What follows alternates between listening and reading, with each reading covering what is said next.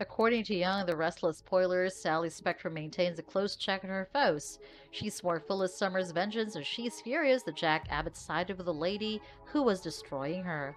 Will she be able to tell when her ex-boyfriend and ex-girlfriend are getting too close on the show? Sherry Newman also desires Mariah Copeland return to her family and someone to blame for her abduction. Sally Spectra has set her sights on Phyllis. She is sure that the hotel owner would compensate her for being targeted. Sally holds Phyllis responsible for all of her difficulties. She also recently ejected Sally Spectra from the Grand Phoenix. Sally, a fashion designer, was humiliated with this relocation and was looking for new quarters on Young and the Restless.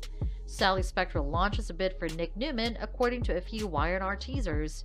As a result, Sally may try to drive Nick over the brink by pointing out what she sees among Jack and Phyllis. With a half-truth, Sally may fool the Newman heir. Immediately, Nick was taking a second look at what the two were saying about one another. Sally Spectra isn't above attempting flirtation in order to harm Phyllis. Moses Winters is dealing with a lot right now in his career. He has concluded he does not want to be a doctor. Moses held solid in his decision on Y&R even after being pressed by Nate Hastings. He now seeks advice from Nate and Devin Hamilton. So in Young the Restless, Moses might need their advice on what he should do with his future, or he could be unsure of what his next step should be with his partner. Spoilers reveal that Moses and Faith Newman's relationship has become more intense. Neither of them has ever been in a committed partnership. As a result, Moses requires advice on the ins and outs of relationship.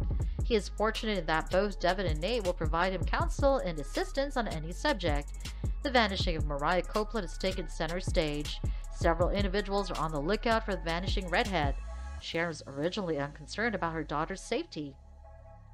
However, she is now highly anxious and insists that Young the Restless take action.